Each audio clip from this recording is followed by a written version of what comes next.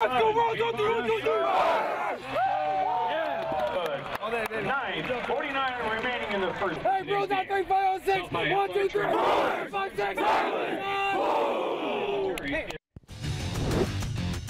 Get excited, it's Friday night and you know what that means. Another night jam-packed with gridiron action. Eric, it's getting a little bit more fall-like out there, but it's not too late for a trip out to Lakes Country. Maybe don't jump in the lake. Yeah, don't jump in the lake right now, but I really like the balance here we have between the nice weather and the fall-like conditions and the great football that goes with it. Perfect football weather, and I'm not being ironic when I say that this time. Normally I am. Yeah, normally you are. Definitely not this time. It's a big matchup in Detroit Lakes tonight. The Lakers hosting Morris area. Detroit Lakes with a 3-1 record coming into this contest. The Tigers a perfect 4-0. Homecoming festivities for the Lakers, but it's Morris area looking to spoil that party early. Tigers opening up the scoring here in the opening quarter. Grayson Gibson from 9 yards out shows a nice stiff arm, refusing to go down.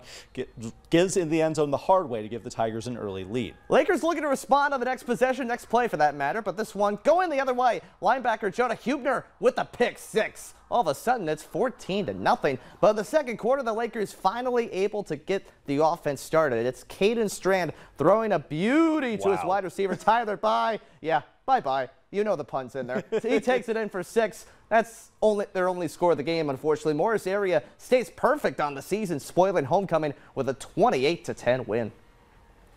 Top-ranked Red River making the trek south, looking to spoil Fargo South's homecoming weekend. Nice. Bruins grab some early momentum with an opening drive field goal from Keaton Dockin for a 3-0 lead, but the Rough Riders took control from there. Following a long catch downfield, Red River turns its opening possession into 6. Pierce Parks finds Cameron Klefstad over the middle. Klefstad puts on the brakes to evade 3 Bruins. That's quite the cut there. Runs away to the house. Rough Riders lead 7-3 after a 39-yard scamper. Pierce Parks is having a heck of a year, too. He is. Incredible quarterback. If you thought that was good, wait until you see what Tommy Kraft does here. First play of their next drive, Kraft goes one way, nothing there, so he just goes all the way the other way, turns this one into gold, reversing the field, making another house call for Red River. It's all Rough Riders in Fargo tonight. Cuts by this team. All kinds of them. Red River goes on to win this one 51-3.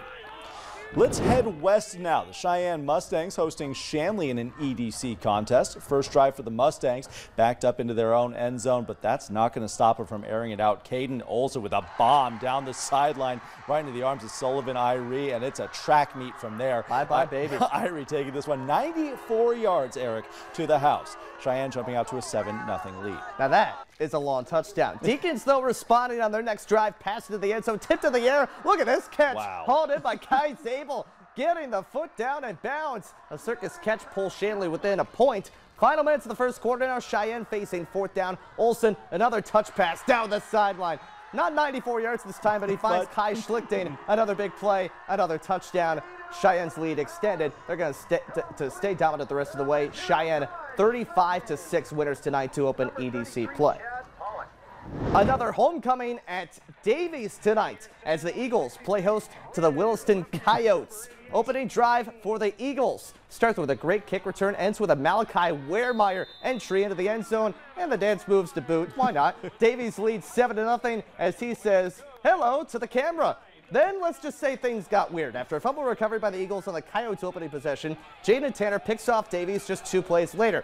Nobody can bring him to the ground as he breaks free and just look at him go. It's a 101-yard pick six. That's a little bit longer than 94 That might be yards. the longest play that we've had time-wise on this show so far this season. Williston did not get the point after those, so the Eagles still lead is 7-6 Davies. Now, don't catch your breath just yet. You can, Eric, but the response was quite the play, too. Ensuing kickoff, it's Kane Mathiasen looking to make a big play, and he does just that. Somehow staying on his feet, multiple broken tackles.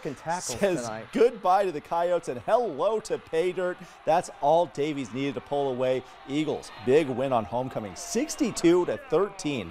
The